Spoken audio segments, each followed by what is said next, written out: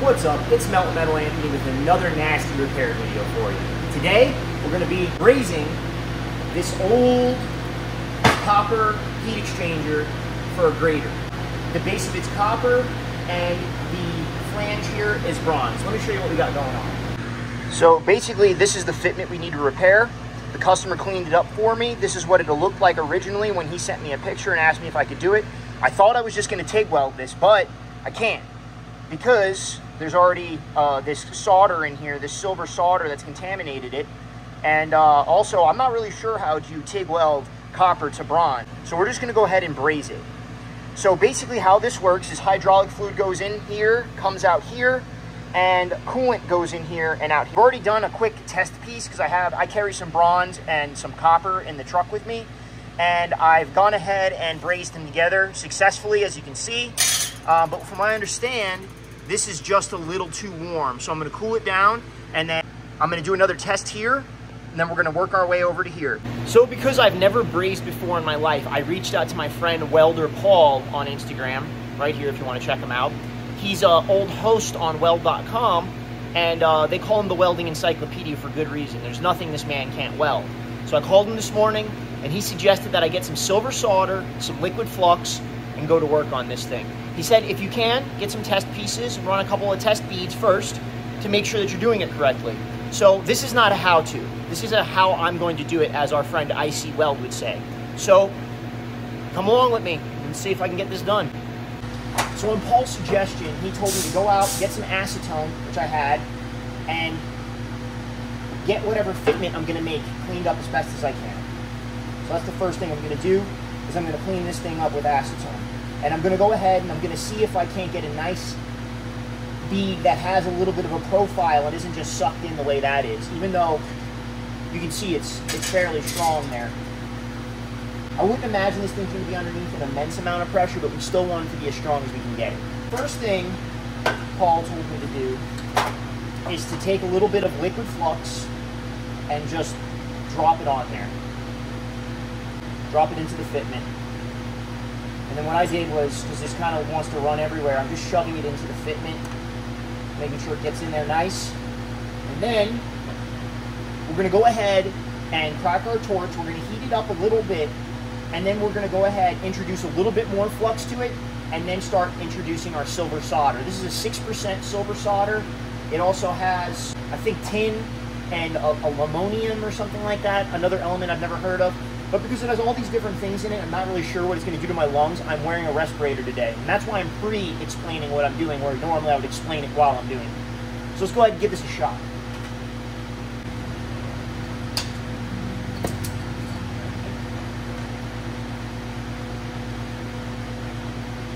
So I noticed immediately that my torch shield was entirely too dark, so I just switched over to a regular pair of sunglasses, and that seemed to work well enough. Another tip Paul gave me was to make the flame a little acetylene rich rather than oxygen rich, so that it wouldn't be as hot. What I'm doing now is just preheating the material. Unlike welding, you're not looking to get your base metal molten. What I'm looking to do is just heat it up enough so that it'll suck the solder in. So that's what I'm doing here. And now what I'm doing is I'm just introducing a little bit more flux, as was Paul's suggestion.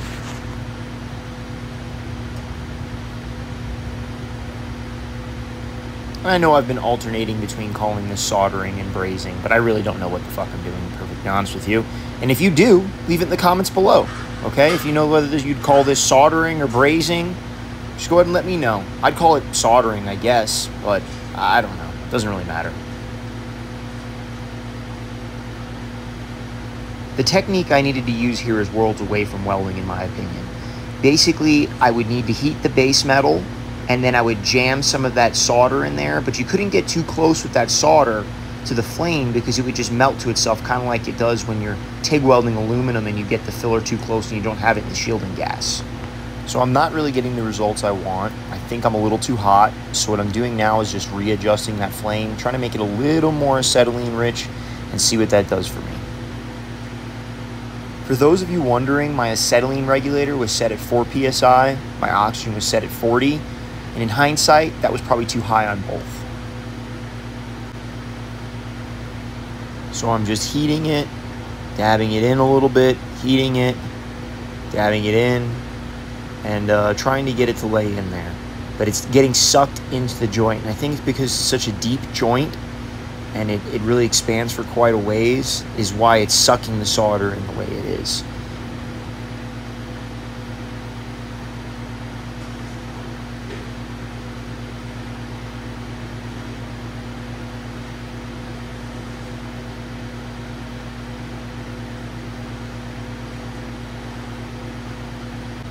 I think that second one was close to what we needed.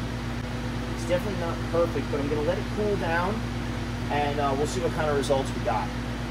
So upon closer inspection, I'm seeing this little, let me get it to focus, this little pinhole right here, and I'm thinking that might be what was leaking. So, I mean, I'm going to braze right here too, but I think I need to do this too. So I'm going to clean this up a little bit better. We're going to get some acetone on it, and then I'm going to give this a whirl.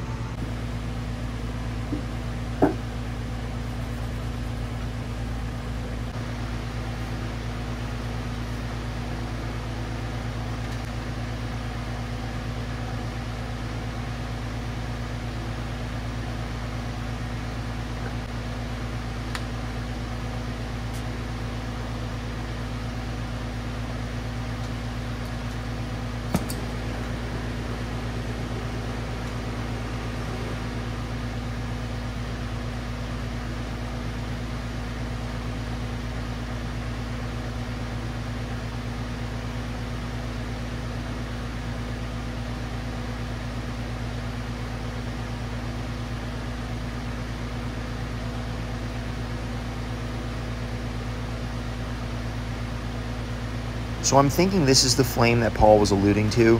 It does take a little bit longer to preheat the material before I can solder.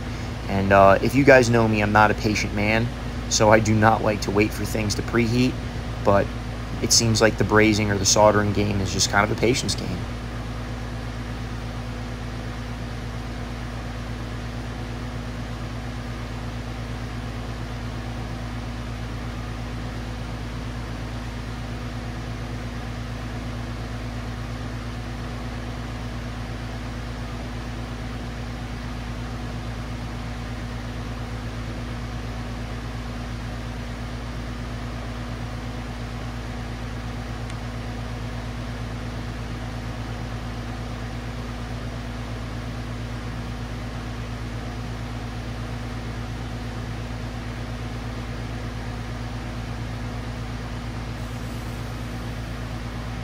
So if you know how to weld, you know adding more filler material will chill the puddle. So I figured, why not braid some of that silver solder together and make it a little bit more filler material, and maybe I would get the result I was looking for.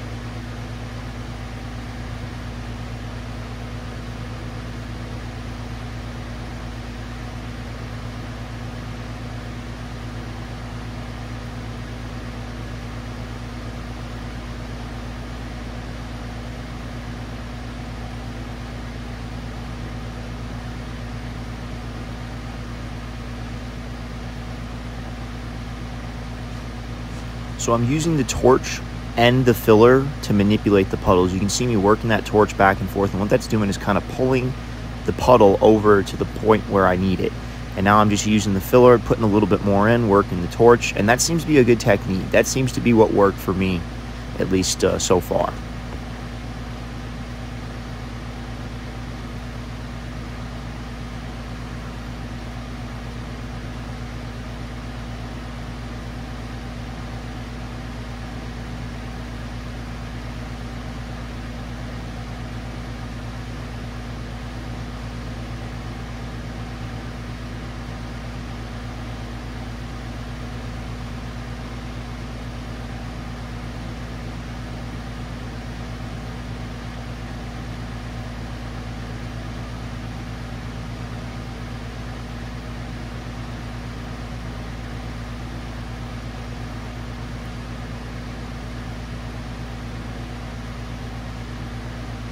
So I know it's hard to see from this camera angle, but I'm not really adding any more silver solder. What I'm doing is I'm using the silver solder in my hand to kind of drag around the molten puddle I've created and put it where I want. So what I'm noticing is that some pinholes are opening up in certain areas. And basically what I'm trying to do is shove a little bit more in there, drag the solder around in hopes to seal those up.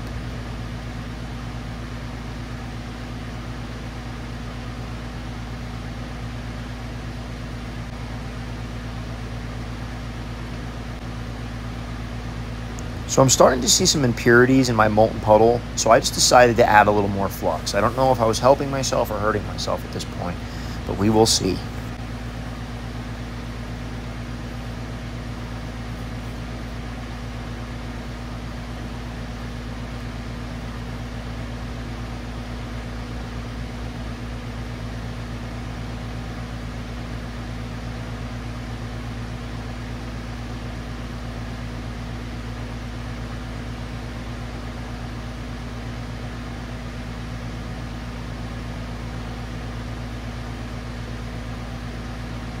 So the new challenge I'm starting to face is that the heat from me trying to get the bottom puddle going is starting to melt the top puddle.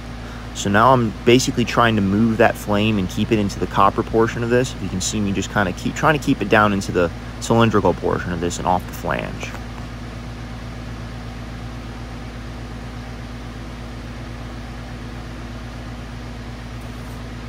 So exactly what I did not want to happen just happened there. The bead fell out. So I think I'm starting to get it. As you can see, I got a pretty good mass put over that, and I'm hoping that it got sucked into that little pinhole. There's no way for me to really know. But as you can see, I'm getting a real nice solder right there. I just need to continue that all the way down, and then I think we've got this. Okay, so what I've discovered is that I need to get a thicker piece of solder in there. It was just not enough filler material for me to get it correctly.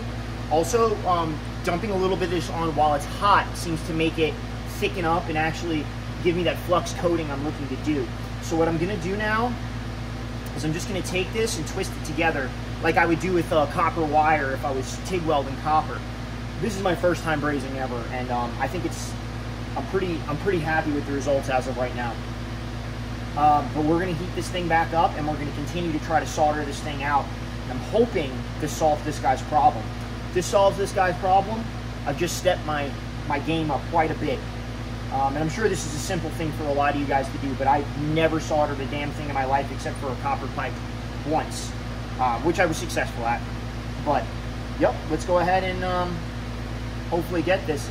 And then real quick, I'm just gonna run some acetone over this just to clean this up.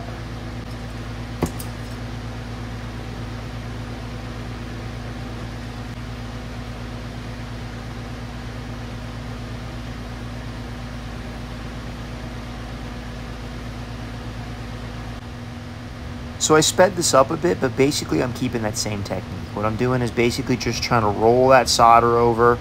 Once it gets hot, I'm introducing a little more solder, trying to roll it over, a little heat, add a little more solder, add a little more heat, add a little more solder, and just kind of get it to roll into the fitment the way I want it to.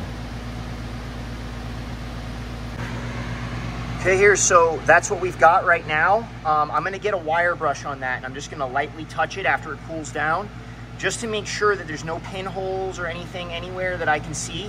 And hopefully we got this thing beat and this guy can put this machine back into service. It's cool, as you can see.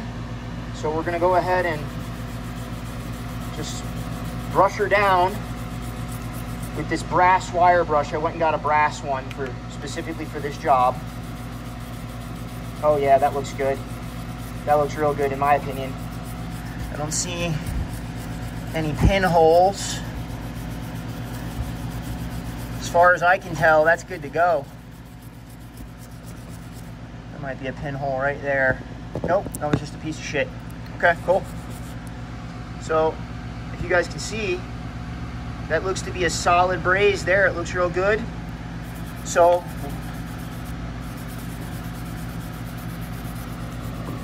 yeah, pretty excited for that. So now I'm gonna go ahead, get a hold of the customer, tell him that I think we have a successful braze, and see if he'll allow me to film the install and the use of the machine, because I want to see if it leaks. I want to see if my work here was successful, because, well, this is pretty exciting to me. I've never done this before. Pretty proud of myself as of right now, but we'll really see when it gets put to the test. All right, guys, we're gonna see if my first time brazing actually works out. So it's right here. So I believe it was this one, right? The far one? So we're gonna see when they start this thing up if it leaks oil or not. All right, give her a start, man, whenever you... Ready. All right.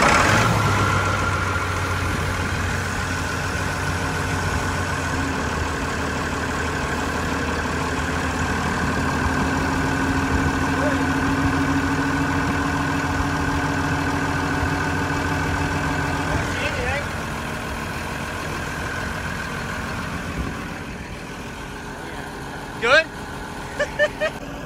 All right, guys, so it turns out I'm just kind of retarded. I'm not fully retarded. My repair worked, so these guys are gonna put this thing back into service, and I'll catch you on the next episode. If you like what you've seen here today, like, subscribe, share. If you didn't like it, go fuck yourself. If you really liked it, go over to my merch store, buy a shirt, buy a hat, do what you can. All right, guys, catch you on the next one.